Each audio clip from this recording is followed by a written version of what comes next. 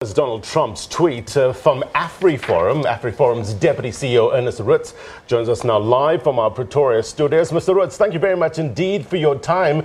You know, AfriForum has been on this international campaign against farm killings. Now you have the leader of the free world, President Donald Trump, tweeting about farm killings in South Africa. What's your response?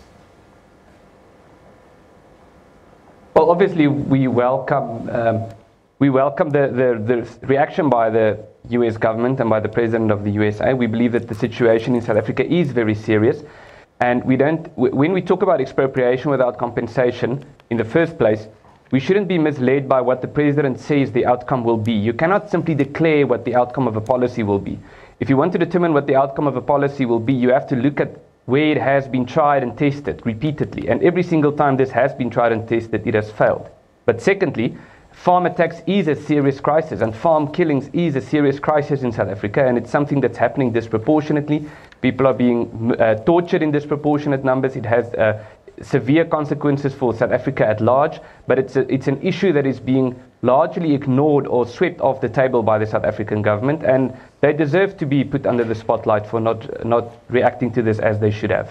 We also have on the line, let's welcome the ANC's Mr. Ronald Lamola on this debate. Mr. Lamola, sir, a very good morning to you. Thank you so much for joining us. What was the reaction of the ANC to the United States President Donald Trump's tweet about the land issue here in South Africa? No, thank you very much, and to the viewers. Our view is that the tweet is not informed by realities in South Africa, and what AfriForum is also saying is not informed by realities, because crime in the farming communities does not only affect white farmers, or crime does not only affect white farmers in South Africa, it affects everyone. And government has its pulse on crimes across the country. I think you have seen the Minister of Security, is working, he's giving regular updates, and there is no evidence that crime is deliberately directed to white people. With regard to expropriation, all countries in the world use the expropriation instrument for various purposes, for building, for public purposes, but also for public interest. There is no country in the world where expropriation instrument is not being used. And even some of the most developed countries today that of the free world, like South Korea and Singapore, they have used the expropriation instrument. So it's not like countries across the world are not aware of this. And we have repeatedly said that we are going to use this instrument through proper constitutional means, and that's why the ANC is participating in the public constitutional review process. And whatever the government is doing is in line with constitution or is in line with legislation. Even recently, what the AfriForum leaked to the public, and so forth, it was found that the department is just doing what is prescribed by the Act, and there is no basis whatsoever to say government is busy with seizing of land and procedural and so forth. Everywhere where government is doing any process of land, including the Department of Rural Development, they are doing it in line with the Restitution Act and the Constitution of the Republic. Mr. Roets, let me bring you into this. You've no doubt heard what Mr. Lamola has said. Yesterday, the President in the National Assembly mentioned your organization by name. He said that he would like South Africans to move away from, quote unquote, this fear psychosis that's currently taking place. That's according to him. He says that, he hit out at AfriForum saying that, what AfriForum is saying that about the ANC and land grabs, and they're totally against that. Don't you believe him that the ANC is totally against land grabs? Well, you know what's the big irony about what the President said yesterday is he accused AfriForum of lying, and in the same sentence, he lied about what AfriForum is saying. He said AfriForum shouldn't lie to the international community by saying that they are busy with, the government is busy with land grabs. That's not what we said. We went to the United States and to several other countries to get international support against expropriation without compensation. Mr. Lamola talks about that what we say should be based in reality. Let me give you the reality. We were quoting government statistics. Mr. Lamola, your government statistics say that there happened in the last 2 decades. There's been 2 farm attacks every day in South Africa, and there's been 2 farm murders every week in South Africa. That's your government saying that. It's not us making that up. Your deputy president has said that if white people don't voluntarily hand over their property, there would be a race war in South Africa. That's what the deputy president said. The president of this country, President Cyril Ramaphosa, said that if we take people's property, it would turn South Africa into the Garden of Eden and the ultimate paradise. That's what he said. You referred to Singapore and South Korea, and I'm very glad that you did so, because firstly, you clearly don't know what happened in those countries, because there was a land reform process, but the process was in order to strengthen private property and to get government out of the way. That's why those countries are succeeding. There are land reform policies where the purpose is to strengthen private property, and those countries have succeeded. Then there are land reform policies where the purpose is for government to expropriate property, for the government to intervene, and for government to act as a so-called custodian. And that's what happened in the Soviet Union, in communist China, in Zimbabwe and Venezuela. So there's a clear difference. So you cannot try to use Singapore and South Korea as examples, because that's exactly the opposite than what you are trying to do in South Africa. Mr. Roets, I want to touch on 2 things. Firstly, you referred to Mr. Cyril Ramaphosa as your president when you're talking to Mr. Ronald Lamola. Do you not consider him your president as well? And also, with regards to these stats, Agri-SA came out with these stats saying that murders have decreased to the lowest levels in 20 years. They reportedly said that the farm murders decreased from 66 recorded in 2016 and 17 to 47 in 2017, 2018. Where does the truth lie here, Mr. Roets? Well, yeah, those stats are wrong. Those stats are wrong because you can just compare what these stats say. They said they're getting it from police stats, and they're also getting it from their own research, yes, as well as media reports. I'm explaining to you why it's wrong, if you would give me the opportunity. They said that there were 47 farm murders. Last year, the South African police issued a statement saying there were 74 farm murders in last year. So I assume they switched the numbers around. What they also did is they provided a breakdown of how many farm murders happened in which provinces. You can Google it yourself. You can see they said, for example, I can't remember the exact numbers. They said, for example, there were 3 farm murders in the Western Cape during last year. If you do a basic Google search, you will find that there were 5 or 6 farm murders. So it's very clear that those numbers are wrong, and it's very easy to prove that they are wrong. Farm murders are not at the highest it's ever been. The highest it's ever been was in the early 2000s, but it has been increasing over the last 5 or 6 years. All right, let's rope in Mr. Roets. Mr. Roets, I beg yours. Mr. Lamola, talk to us about these sentiments from Mr. Roets, first of all, and also maybe talk to us about why the ANC actually did not react to AfriForum when it did say it was going on an international stage on this very campaign, because what you said earlier on, you said that their stats or their campaign is not informed by reality. Yes, it's not informed by reality, and we did react. We will have seen the DSG of the ANC responded. I also wrote an extensive article on what they are saying. But firstly, there is a normality and unrealistic thing that he has said, Mr. Roets, with regard to South Korea and Singapore. What the ANC is proposing is not to nationalize the land of all these countries. We are saying we still want to allow private ownership of the land. The state should still own land for its own use, and that there should still be communal ownership of the land. So I don't know where Mr. Roets gets it from that we want to nationalize or want the state to be the whole custodian of the land. So that's why I'm saying the president was not lying when he spoke about AfriForum. So AfriForum, they are pathological liars spreading malicious gossip and propaganda across the world, which is not based on reality. For example, on these issues of farm murderers and so forth, when they speak about farm murderers, they only speak about white farm murderers. There are also workers who have been murdered, who have been evicted in the farms. So it's not only about them. There are also white farm owners who are across the country oppressing black farm workers. They are evicting them on a day-to-day basis. As we speak now, about 4 million farm workers have been evicted from their farms. And AfriForum does not speak about this. So it's a race-based organization, which is the only one that is spearheading race genocide and propaganda.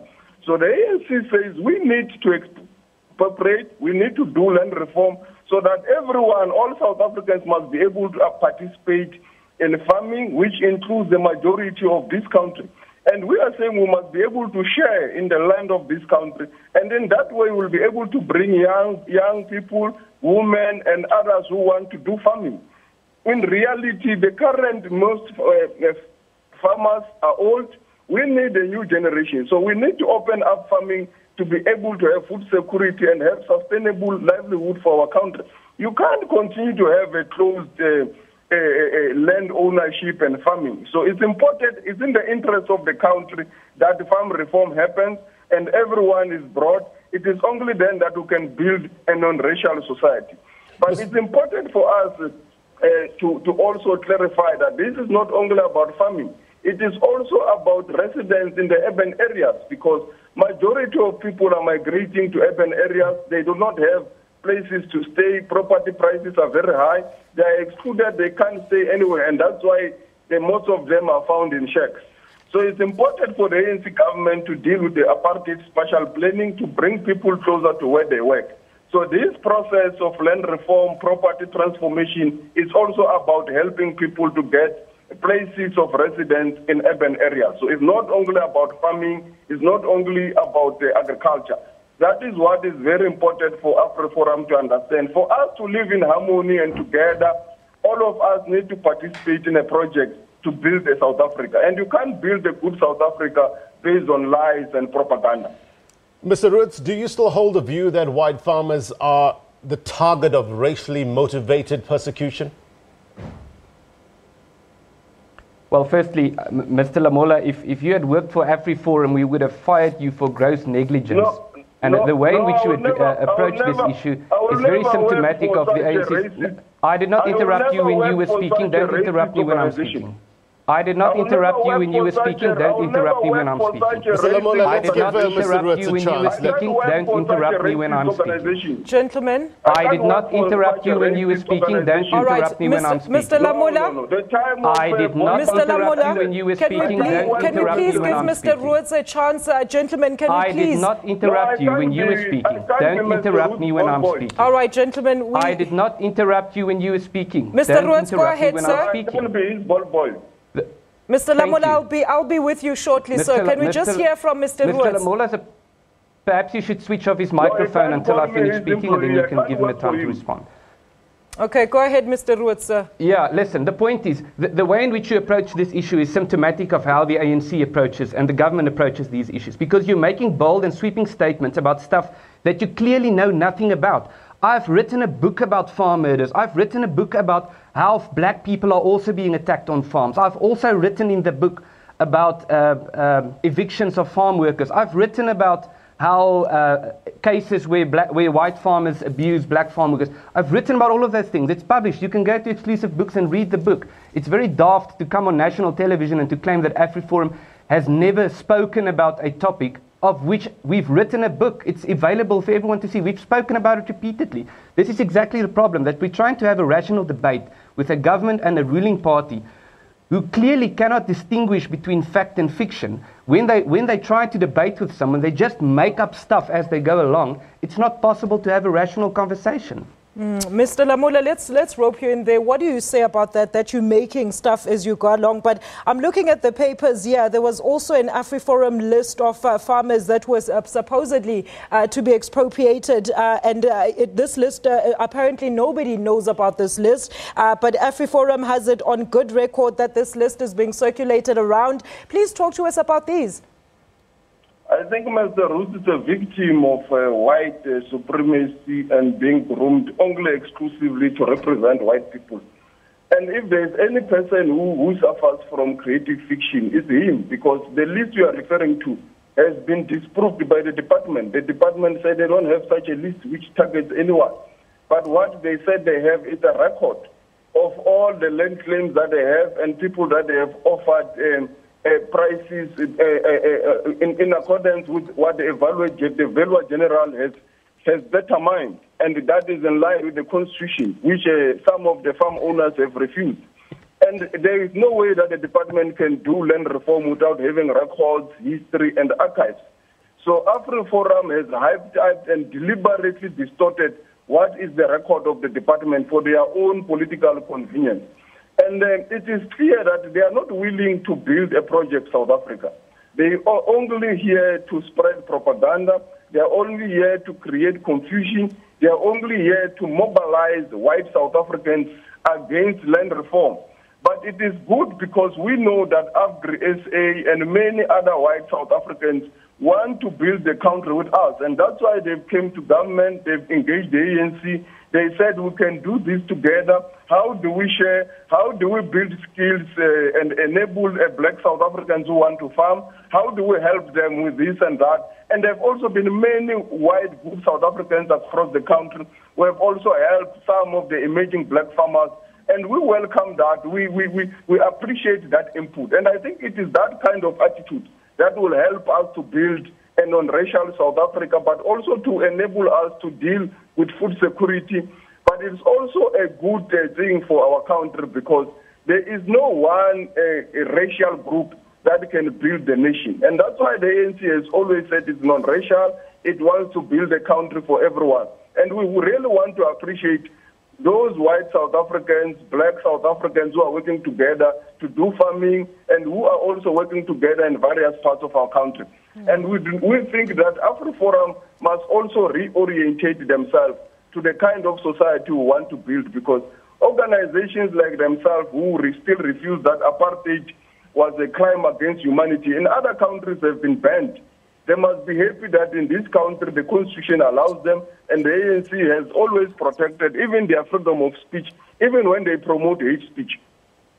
Mr. Roets, maybe let me just rope you in there as well and just get your quick reaction on that. I mean, particularly around the land hearings. Let's talk about how AfriForum actually approached these. Were you partisan of these hearings and coming there with a vested interest to come up with solutions that were going to be justified for every South African?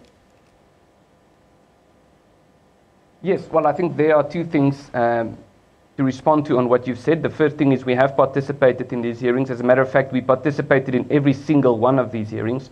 We've also submitted written submissions to Parliament, and we also applied to do oral presentations for Parliament, of which we haven't received feedback yet. So we are participating in the process, although we have serious concerns about the legitimacy of the process based on a variety of things, which I can elaborate on if you want me to.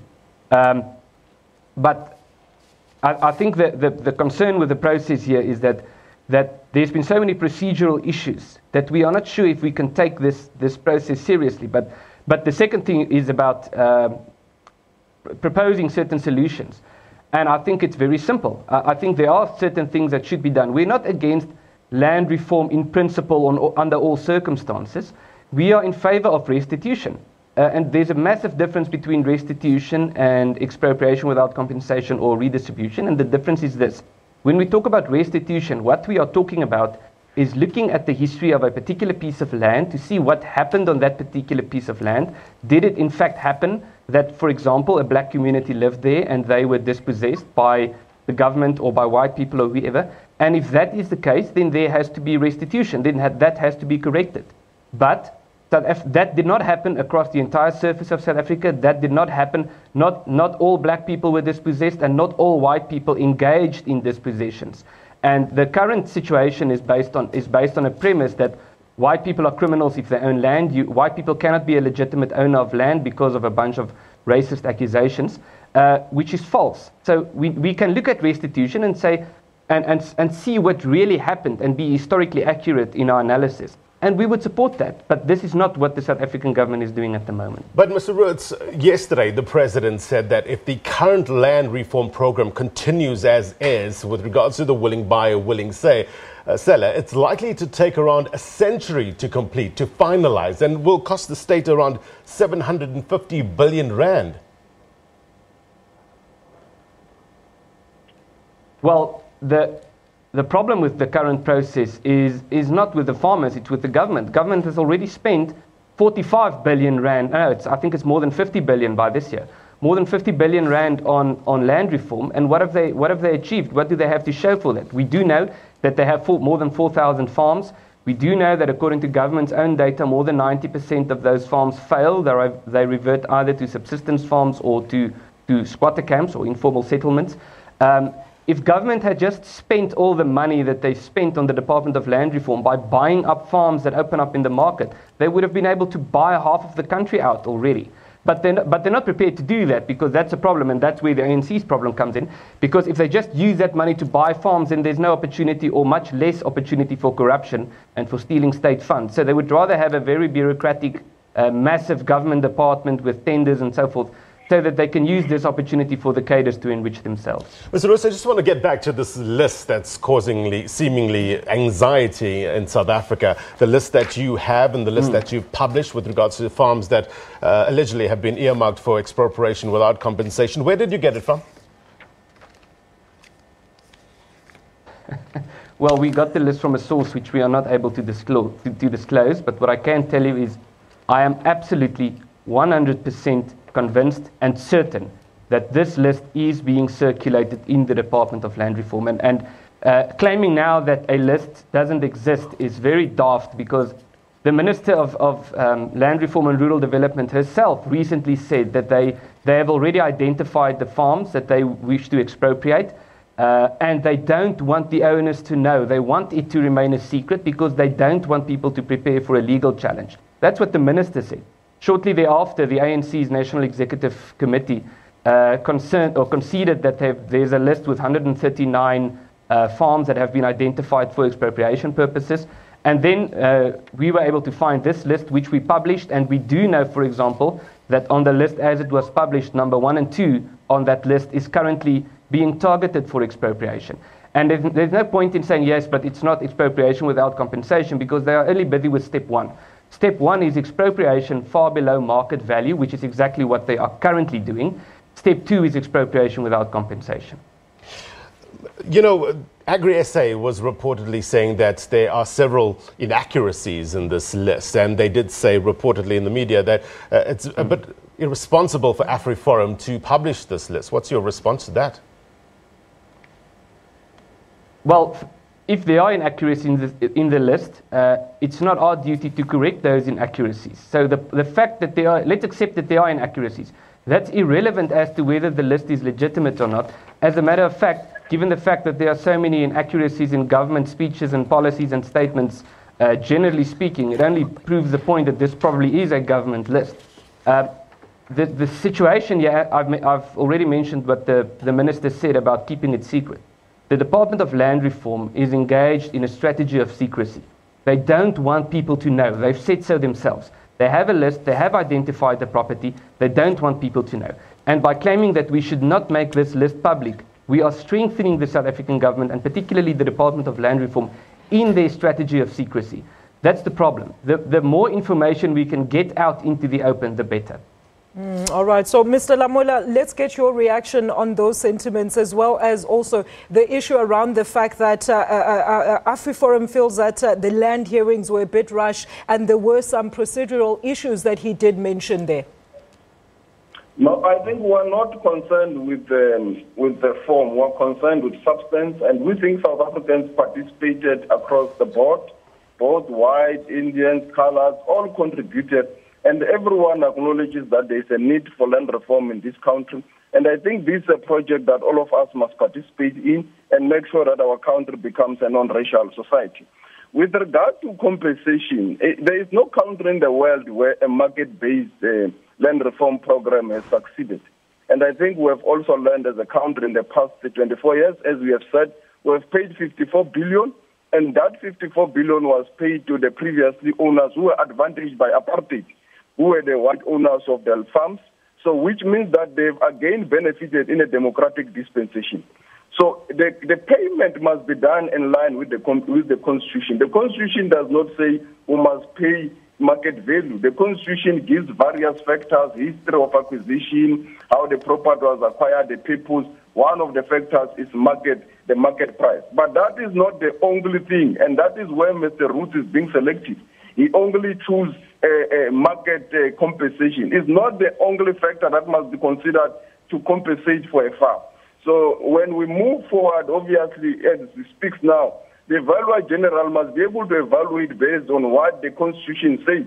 We can't evaluate outside the Constitution. So the evaluation of properties must be done in line with what the Constitution says. And in line with the Constitution, it can be market value, it can be less than market value, it can also be no zero compensation. So that is very clear from the Constitution. And from our side, we are convinced that the current process of land reform needs to be overhauled, and then we need to move forward in a manner that brings a majority of South Africans to have access to land for farming and also for residents across the country. Mr. Roets, with regards to your international campaign, we've now had reaction from Australia, the likes of Peter Dutton, now the US President Donald Trump. Are you not concerned about the impact, the economic impact, and the investor confidence in the country that you live in? Well, we are concerned about the economic impact of expropriation without compensation because we have learned from the countries that the ANC regards as heroes. We know the ANC has described Hugo Chavez as a hero. Maybe Ronald Lamola can now state that they don't think he was a hero. We know the ANC has described Robert Mugabe as a hero. We know the ANC has described Fidel Castro as a hero. So they are hero worshipping the people who have created hell on earth in their own countries, and they are actively trying to discredit and try to attack the policies of the countries that have risen out of poverty and that have literally strengthened their economies to a great extent. So the risk of an economic meltdown as a result of expropriation without compensation is much more severe than the risk of economic consequences of getting international support. And of course, we know that the ANC did the exact same thing in the 1980s when they went to the international community to get support against the apartheid system, and they succeeded in that. And I think the ANC and the South African government should not underestimate what's happening. The ANC has had this wind of approval for decades as the party of Nelson Mandela, as the party of freedom and of tolerance. And within a matter of, I think, 2 or 3 years probably, the ANC has succeeded in destroying their image as a party of freedom and of peace and prosperity. The ANC is increasingly being regarded as a totalitarian party, as an organization that borders on some form, or at least that's flirting with dictatorship-type policies, as an organization that would destroy the economy if they had their way. So I think the ANC seriously need to do some stock take to reevaluate where they are currently positioning themselves in the international community. Absolutely, and I actually wanted to ask both gentlemen, I mean, it sounds like there's two sides, like two warring sides here. Mr. Lamola, is there any way for the ANC to meet with, of course, AfriForum to sit down so that one side can hear the other side on this matter? Well, I think we are willing to meet with everyone. The ANC meets everyone. It's a leader of society. We have met the Council of Churches, AfGri, everyone we engage with them. And we obviously want to engage on rational discussions. I, at some point when I was the leader of the Youth League, met the youth in the AfriForum. So the ANC is open to engage with anyone. But what we do not appreciate is the spreading of inaccuracies. And Mr. Roets, it sounds like he justified himself when he spread inaccuracies on the list that he has released, which he claims that was also approved by the National Executive Committee. You can check all statements of the National Executive Committee, and even myself, where I've spoken everywhere. We have never said we have identified the list. What the list came about, it was a leak on the newspapers and so forth. We have never had identified such. There is no National Executive Committee that said and identified the list. The National Executive Committee discussed the principle that the Constitution allows for when you evaluate property to do it in line with the Constitution, where you can pay no compensation less than market value or market value, in line with what Section 25(3) of the Constitution says, as the factors that needs to be looked at when you evaluate property. All right, Mr. Lamola, thank you so much for your time this morning. So we have to release you. Thank you so much for your comments. That is the NC's NEC member there, Mr. Ronald Lamola. I understand is rushing to court, but we still have Mr. Roets in our Pretoria studios. Yeah. Mr. Roets, before we let you go, you know, your organization has in the past weighed in on race-related issues, racism issues. No doubt you've seen this video that's gone viral with regards to Adam Katsavelos.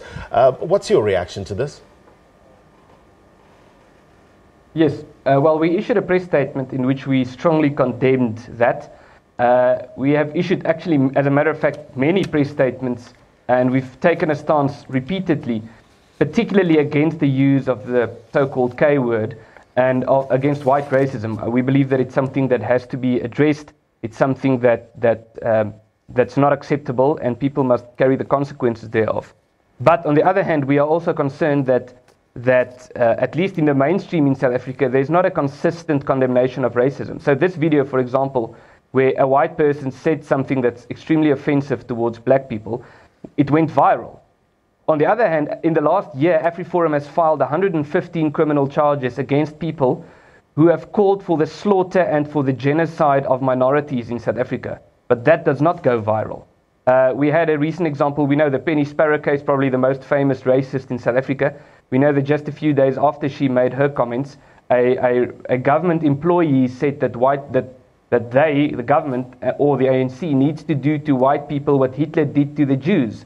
And the outcry against that was not the same as the outcry against Penny Sparrow. So we must condemn all forms of racism, but we must be consistent when we do that. And it's Roets from AfriForum. We appreciate your insight. We appreciate your time. Thank you very much indeed for joining us. Thank you. All right. Thank you very much.